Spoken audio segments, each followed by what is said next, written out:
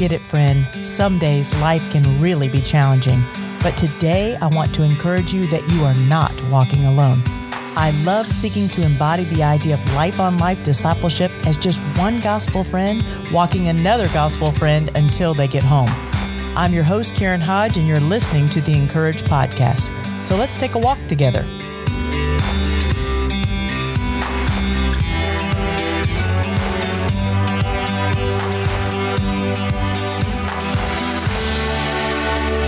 Welcome back, friends. We have a returning guest who has been very popular here on the Encourage Podcast. Her name is Elizabeth Turnage. Welcome back, Elizabeth.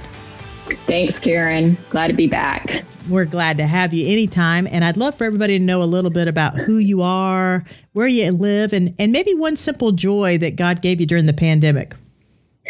Yeah, well, I live in Pensacola, beautiful Pensacola, Florida, the gorgeous Gulf Coast, not on the beach. And I am a writer and a Bible study teacher and a gospel coach, and have a wonderful husband that I've been married to for almost 39 years and 4 adult children, and 3 of them have spouses. So we were all 9 just together last week out at the beach. And one of the simple joys in the pandemic is really related to that. Because kids were able to work remotely, we were able to be together more at our house as a family. They kind of would all come down. And so I really enjoyed that time. It is unlike any other to get to be together. And we probably won't have it like that again. So. Well, I often say full heart, full home, right? When everybody gets there, and if you have food, if you've made your Costco run and you have Wi-Fi, then hey, come on. That's right. That's great. I love it. Well, we are talking today, and we're walking today. We are a part of an 8-week series. Today, this episode is about walking each other home, which is just another way to talk about discipleship, that we're walking alongside one another until we get to heaven. And we're going to intentionally invite you to listen to these podcasts with a friend. So share this podcast, make a time maybe to meet over coffee, take a walk, maybe talk on the phone together. We're going to have walking together questions that you can download on the Encourage website. But today we're going to take a walk with Elizabeth. And she is a gospel coach. I mean, who doesn't need a gospel coach in their life, right? We're going to walk specifically, though, today and chat about what it looks like to walk each other home as a compassionate caregiver. And I don't care what age you are, that as you listen out there, probably you have some aspect in your life that revolves around caregiving. So let's talk about that. There's just a lot of different kinds of care, right, Elizabeth? There's generational caregiving that we can talk about. There's circumstantial caregiving that we can talk about. What are some key things we should remember as we step towards those who need care in our life? Well, as I think about that, Karen, you're so right. There's so many different circumstances and seasons, and I'm coming at it maybe more from the standpoint of, caregiving in a health crisis, but many of these thoughts would apply to all sorts of caregiving. Also, a reminder that we probably all know a caregiver if we're not a caregiver of someone in some kind of health crisis. But one of the things that I've been realizing recently is how much we need to pray for and ask about the needs of the person that we're caring for. Because sometimes we too quickly assume that we know what they need, but we're really just thinking about what we think they need or what we want for them, what allows us to keep control. So an example of this would be when my dad was in the latter stages of prostate cancer and his cancer began to spread to his bones. And we were concerned about him falling because he had cancer in his hips. And so we acted very quickly to move him out of his home where he lived alone and to move him into assisted living. We were prioritizing his safety. And here's the thing. Safety is a good thing, but sometimes we make it an ultimate thing and we don't consider the whole picture of what God would want for this person, of what this person wants and needs as they battle an illness. So that's one aspect of that I've really been learning about, is to pray about and think about what the person's needs are that we are caring for. Right. And sometimes when we help people or care for people, we care for them and help them in the way we would want to receive that. Right. So therein lies some of the disconnect. Like actually pray, like help me, Lord, help this person or care for this person in a way that would be actually compassionate and actually helpful. But I like what you just said. Sometimes we can make whatever it is, wholeness, safety, what fill in the blank of whatever it is that you want to, your goal is in caring for the person. We make it ultimate, and where it may just be something that's good. And right. And so, I mean, I think when that happens in my life, a lot of times, I am so consumed by that I lose the compassion along the way. Yes. And that would be another aspect that I would say we need to pray for, is compassion for that person, to think about how would Jesus tend to the needs of this person. Again, particularly with, if you're dealing with generational caregiving, that an aging parent has really lost their vision and should not be driving, and they are driving. So it's very difficult. We need a lot of patience, or they are, your loved one isn't taking their medication the way they're supposed to. So, in the health situations, but that applies for whoever we're caring for, to have the compassion and the patience particularly for those things that tend to make us feel anxious and out of control, maybe. Right. And understanding the relational dynamics, as you say. In other words, there's a way that I could maybe possibly care for my parent. But I'm still their child. So, I'm trying to honor my parents, to love my parents, but I'm also their child, and I may be the caregiver. And so what are the relational dynamics there? Yes. So that if the relational part is really the ultimate part, like that's the eternal part, then not getting lost in some of the good things or the lesser things is what I'm hearing you say. Yes, absolutely. Absolutely. Well, sometimes we walk alongside people for a season, and then there's sometimes we're signing up for what we think is a season, and it's really a long haul. Like it's going to be a long time. And that means that there's a lot of ambiguity. There's a lot of uncertainty. So talk to us a little bit, Elizabeth, about understanding how we live in the tension that God is infinite in his care, but we're finite. Right. Oh, I'm so glad you said that, Karen, about being finite. I read a book by a secular author, but great book called Being Mortal, Atul Gawande. And he just reminds us that we are mortal. Well, we as Christians, we know that our time on this earth has an end. So let's think about these, this tension of the infinite and the finite and the uncertainties and the certainties. There's tons of uncertainties when you're taking care of someone, especially when it's a long haul or a very complex situation. But what we do know as Christians is the end of the story. And I was reading, Dr. John Dunlop wrote a book called Finishing Well to the Glory of God, and he quoted C.S. Lewis from The Last Battle. So I'm going to read this little sliver of The Last Battle. Spoiler alert, for those of you who haven't finished Chronicles of Narnia or who haven't finished the Bible, here's what Lewis wrote. All their life in this world and all their adventures in Narnia had only been the cover and the title page. Now, at last, they were beginning chapter 1 of the great story, which no one on earth has read, which goes on forever, in which every chapter is better than the one before. So if we start with that certainty, we know the end of the story. We know that it's good. then that helps us walk into the uncertainties. And again, from a healthcare perspective, should I take my loved one to the ER right now? Should we agree to this surgery that the doctor is recommending, even though she's near the end of her life? Should we try this program or that program to help with this disability? There's so many questions that we really don't know the right answer to. We can pray.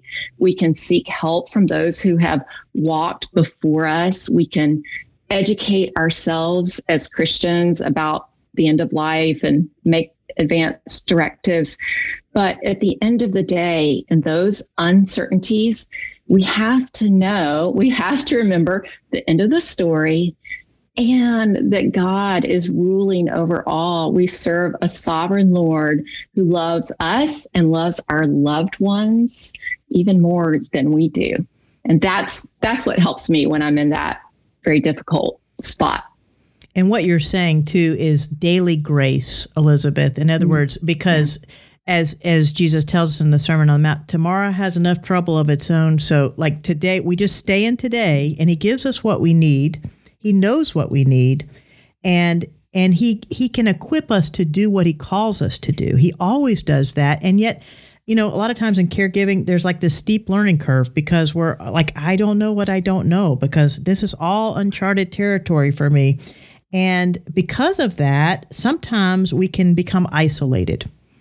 And I've heard sometimes people might say, well, this woman used to be involved in women's ministry, but she's not anymore. And then if you ask a follow-up question, well, like, what's going on in her life? Well, it might be that she's a primary caregiver for someone, and it's not that she doesn't want to participate in women's ministry. It's that she can't participate in women's ministry right now.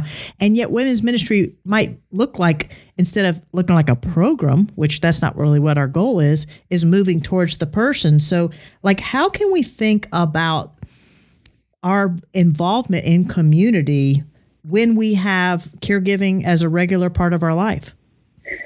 It's so important. It's so important, Karen, because you're right that isolation is just very common for caregivers.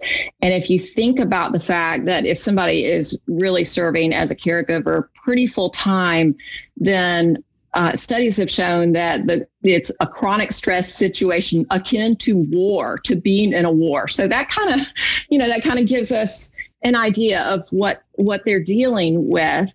And then what begins to happen is caregivers can begin to think that, and this is true for all types of caregiving, we can think that we are the only one who can take care of our loved one. Even a new mom with her new baby can think that, but especially when there's a health issue. And then we start to cancel outside activities, and that's where the isolation can begin. So that's where the church, the community, like you're saying, instead of saying, oh, she hadn't been here, think about, why hasn't she been here? And could there be something going on? And so to reach out to that person and find out, one of the biggest needs for most primary caregivers is to get away.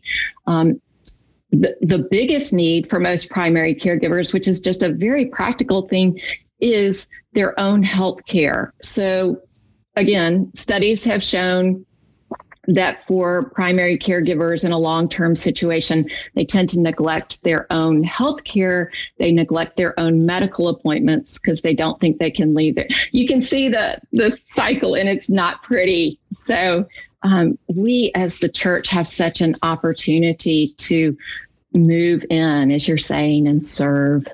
Yeah, and to maybe alleviate something or give them some respite so they could go to the doctor or just sit with a loved one. I appreciate so many of the things you said. And we're actually going to link you in the show notes to an article that Elizabeth just wrote for us on the Encourage blog about self-care and caregiving. And so as the church, we have this privilege of coming alongside the people who come alongside other people. And so a lot of it is just, at least for me, it's like prayer that the Lord would open my eyes, help me to listen to what people are saying, help me to notice when they're not there, and then also trying to to ask questions of how we can come alongside people, which requires like our feet to actually move towards them instead of expecting them to come to us and tell us how we can help them. So anyway, that's just I'm just rehearsing what I've learned over the years, but or still learning over the years, I should say. Well, you've mentioned this already, but this idea that, of course, we're talking about walking each other home. Now, especially if we're caring for someone, perhaps someone who, like a parent, an aging person, or somebody who's sick, who might be closer to home than we even know. What are like one or two ways God has comforted you as you've tried to comfort others, as you've been a caregiver, specifically when you think about keeping your eyes on the end of the story? Like, how does that help you hold it all in tension of where you are, but also where we're going? Yeah. There are so many ways. God has been so kind. This last several years has been a season of loss. I've lost both of my parents, and yet through that loss and that grief, God keeps directing me through community, through good friends who are there to just walk alongside, sit alongside, to be with me in grief. But also God keeps pointing me to passages in the book I just wrote, From Recovery to Restoration. It was all about the fact that, in the Bible, we see lots of people who don't necessarily get that thing that they wanted, or that they have a lot of losses. Moses does not get to enter the promised land, and Paul lives with that thorn in the flesh. So we don't see recovery or happy endings to every story in the Bible. David loses his son that he had with Bathsheba. So we could go on and on with that. But we do know that the day of restoration is coming, and it's like God just keeps pulling, lifting my head to say, look to the horizon, look to this day when there will be no more illness. There will be no more caregiving. There won't be any caregivers when Jesus returns. That day when everything sad will come untrue. We just can't live in the pain of this fallen world unless we are able to hold at the same time the joy and the good news that not only has God come and begun, redeemed and saved us through Jesus, but he is making us new. And one day it will all be so good. So that's my comfort. Yes, that we live in this, this radical in-betweenness where he is actually making things new, present tense, but he will make all things new in the future as well. And that gives us hope and grace to persevere, especially when we're going through these longer seasons of caregiving. And you said it in what you actually demonstrated it. I can watch you on video, but as you said, lifting our eyes, we lift our eyes. And so that's the perspective changer, I think. When we can lift our eyes and see the bigger picture of what God is doing, we may think it's just an illness or, an unexpected trial that has thrust us into caregiving, but God is doing so much more than what we can see. Yeah. And we get to participate with that as we walk alongside other people. It really is a precious privilege. Well, we neglected to talk about your books up front, but this is a great place to bring it in. Tell everybody a little bit about the waiting room and recovery to restoration, and really how that can be a help to caregivers. Oh, yeah. Well, both of them. So the waiting room, I wrote it. The subtitle is 60 Meditations for Finding Peace and Hope in a Health Crisis. And I wrote that out of a caregiving season with my father and with our youngest son when he was diagnosed with a brain tumor, and just sat there in the waiting room and thought about all these people who, if they didn't have the hope of Christ, I don't know how they were walking through the days. So that is that one. And then the follow-up is From Recovery to Restoration. And that's same subtitle, but for finding peace and hope in crisis. So a lot of people who read The Waiting Room have just kind of continued on, but it's really wanting to draw people, even in the midst of recovery or crisis, toward the hope of restoration. And that, as you said, that God is at work right now restoring broken things. And one day that work will be completed when his kingdom is consummated. So, well, these two books from Elizabeth are true gifts. Think about, okay, you're in the midst of caregiving. Do you have a lot of time to read anything? No. Okay. Are you probably going to be like on the go, like because you're going to doctor's appointments, and you will need a book that will actually fit down in your purse, that you can read something really quickly or listen to something that she's suggested. And it's a phenomenal book, not only for caregivers, but if you're thinking, I don't know how to help my friend come alongside, the person who comes alongside, I'm really going to highly recommend, we'll link you in the show notes to grab these books. Maybe you can go through them together, but also just something that she can quickly slip down in a bag because she's going to be on the go. And it's going to just be a nugget of encouragement to continue to be a caregiver.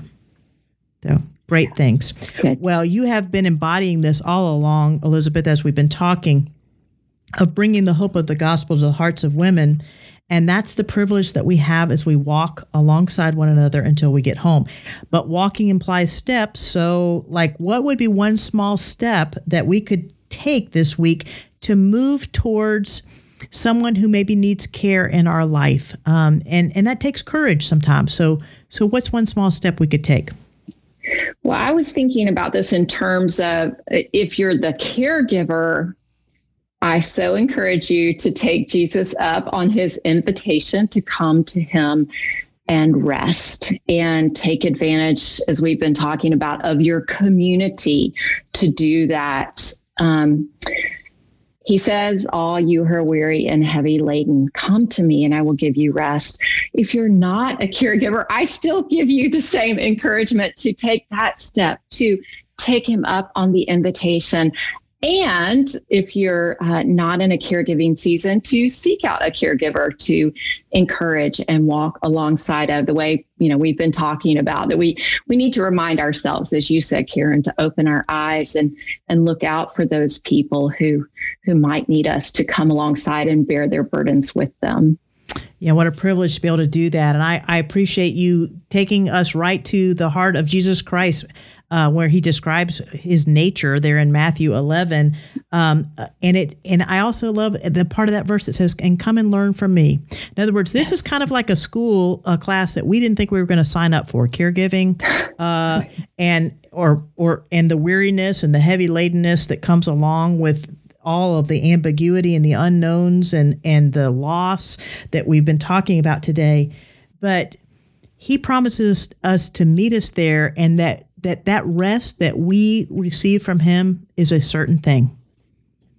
Absolutely. It's a blessing. So thank you so much for reminding me what's true today. As a gospel coach and a gospel friend, Elizabeth, it's always a joy to be with you. Thanks for taking a walk with us today.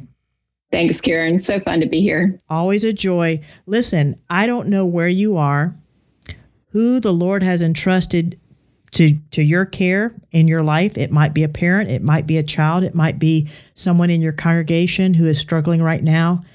But may you image Christ and move towards people. As we see Jesus doing in the Gospels, take one small step this week as we rest in him, but we also go and we also go and to extend the compassion of Jesus Christ to those who are weary, wounded, sick, and sore. It is our tremendous privilege. So walk that out this week, and we hope you'll tune back in next week to the Encourage podcast. Every walk begins with one small step of faith. So I encourage you to share this podcast with a friend, set a time to connect over this content, download our Walking Together questions, and let's step out in faith to grow together. Thanks for listening to the Encourage podcast, where we have one aim: to bring the hope of the gospel to the hearts of women. We love connecting people to people and people to resources. So check out our show notes to connect to today's guest, download the Walking Together questions, and find out how we can stay connected on social media. The Encourage podcast is a production of CDM, the discipleship ministry of the PCA.